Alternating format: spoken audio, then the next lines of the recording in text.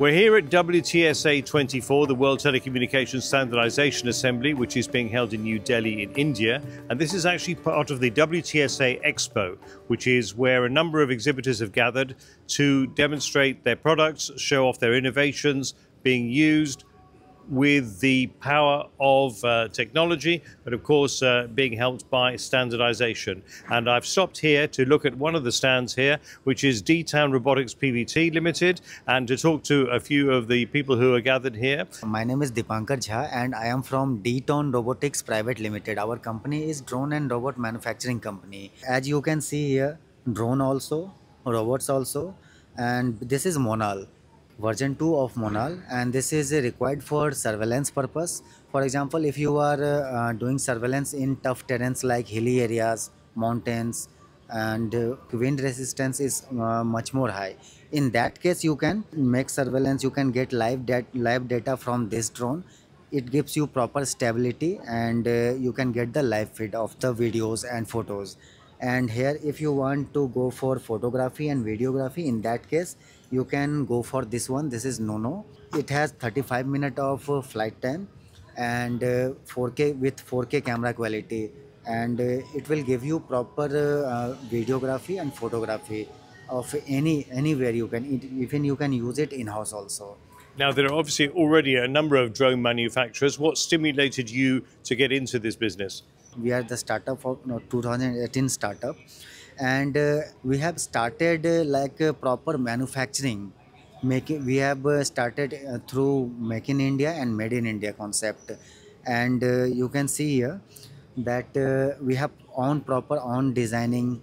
We have completely, you can say, in-house manufacturing in drone and robots as well.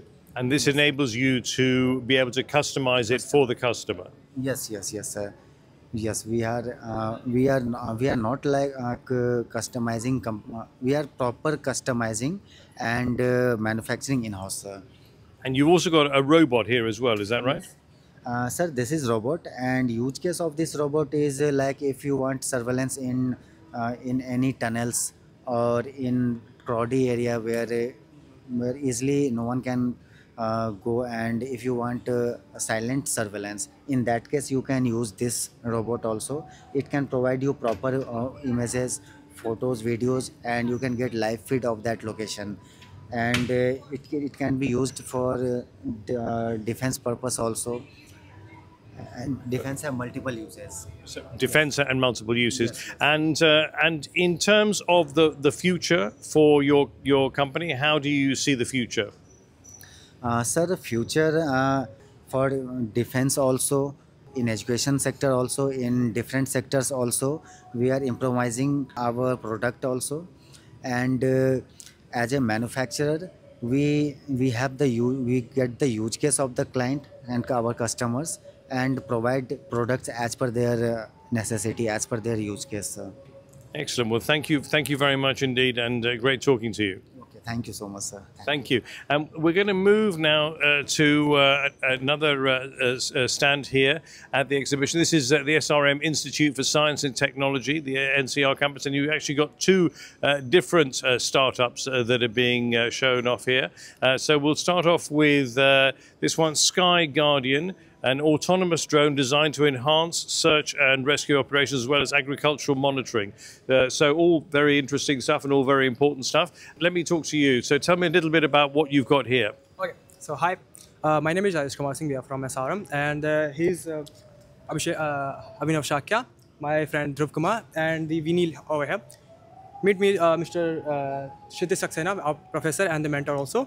Excellent. Well, we'll talk to you very shortly, but tell me a little bit about what you've got here. Okay, so we have a quadcopter drone with having a radio link cross flight controller in it, and we are just trying to make a drone that will help you in the surveillance purposes, for the surveillance purpose and the search and rescue missions for the NDRF team and for the army of the Indian Army actually. And we are trying to make an additional component in it for the agriculture sector also.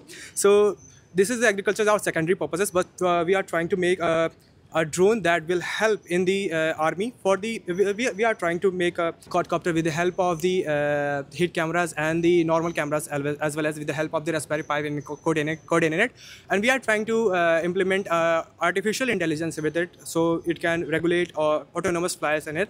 So we are trying to And this is a model that you've built yourselves, is that right? yeah, this is a model we have built and try to we are implement 1,000 kilovolts of the BLDC motors. There are total 4 motors in it, and we try to we have printed 3D printer with we have 3D printed with So you've produced this with 3D printing and buying different parts, is that right? yeah, we 3D printed all the parts, and the frames were the metal frames were bought from the cheaper market now. Okay, excellent. And so tell me a little bit about the components here. What makes this special, and how you're connecting this up, how you're piloting this, etc.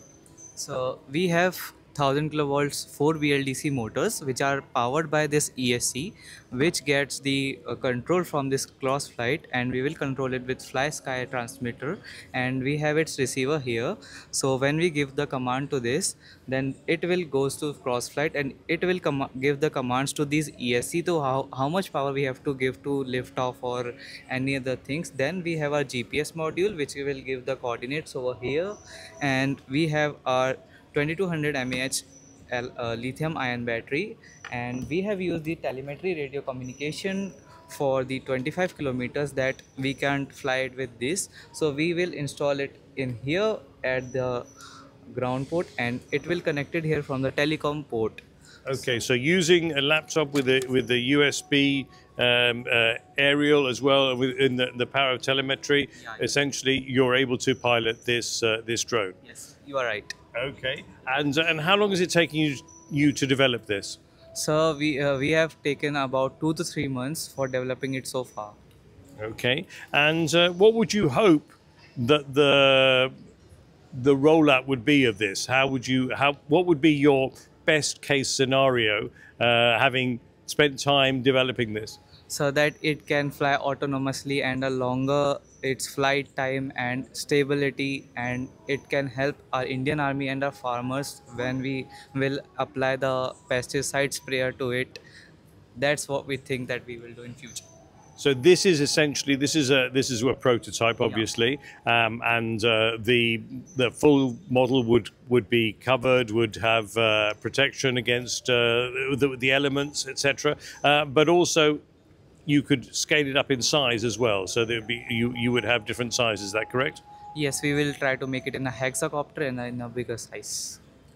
Excellent. Okay, and the software itself, the operating software that it is the cross-flight software which comes with it. So Okay. So it is a cross-flight software which comes with it, but we are trying to make it our own with the help of the Google map on it.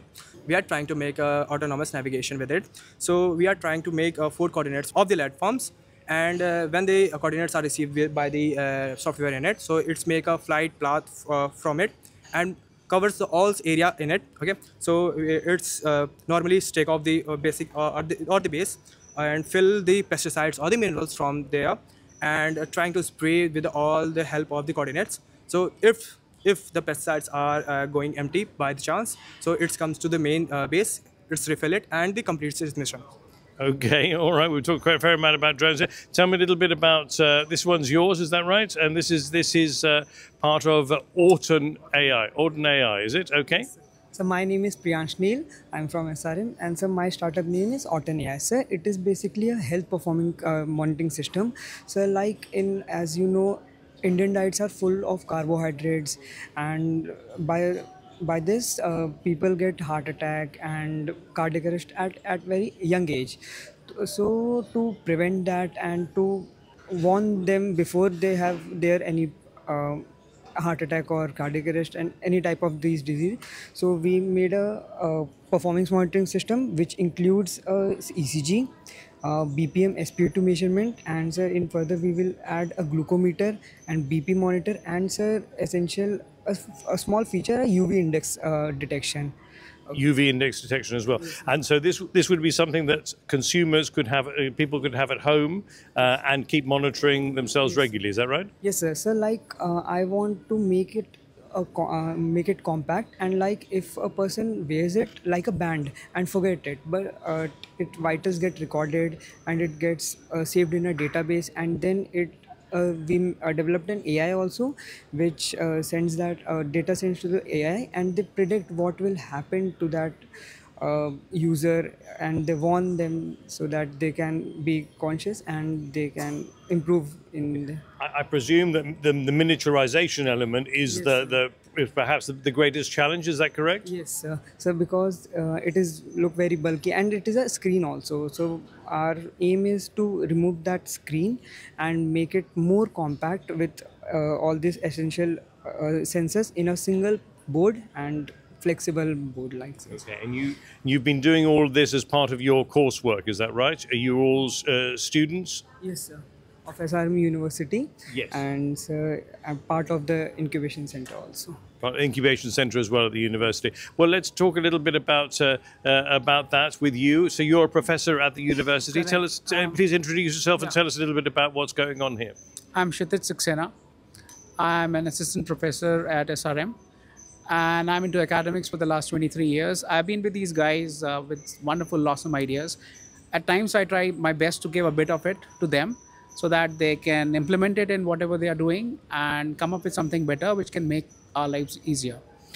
And they've been doing fairly well. Excellent. At what stage do you think these two particular startups are at? How close do you think that they're getting to what is required in the real commercial world?